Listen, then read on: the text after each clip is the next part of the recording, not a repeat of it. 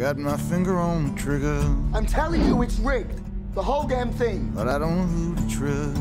They're stealing everything from us and they're getting away with it too. How's that even fair? Since you've worked with Angelina Jolie now and Jodie Foster as well, what are some of the differences in their directing styles? Because I think they're two of the most interesting directors today. I mean, I feel that Unbroken was a different beast to Money Monster and probably required a different style. You know, we had Roger Deakins filming Unbroken. Oh, Deakins. Let's get him an Oscar, for God's sake. Yeah, it's about time, isn't it? Jesus, God. Plenty of nominations. Yeah. And so I forget our DP's last name on Money Monster, which I'm kicking myself Libatique, Matthew Libatique, yeah. And so, you know, that was, Money Monster was set now, Unbroken was set then. And so I think they required different styles anyway, but there were similarities too. Of course. Common grounds between them. You know, they were always there, very driven.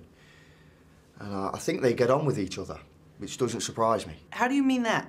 I think like they're friends. Like I remember when I first met Jodie, I was with Angelina, and they like went aside for 5 minutes, having like talking. Nice. I could feel my ears burning.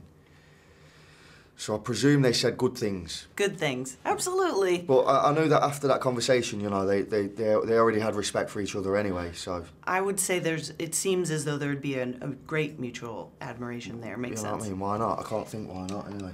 Are you completely exhausted when you shoot, especially this movie, but even this and Unbroken as well? Because there's so much of you, and there's so much force behind what you're doing, and this character is obviously in a very high-tension situation. Yeah.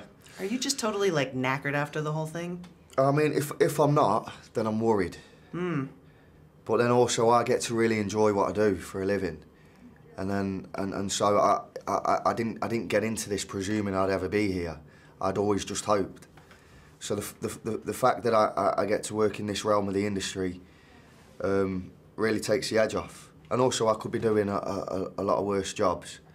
So I think you get energised from knowing that and remembering that. I feel the same way sometimes. Yeah, good. And you know, watching George Clooney's character being a host on TV, there's something interesting about how I've always thought that to be a good host you need to be vulnerable.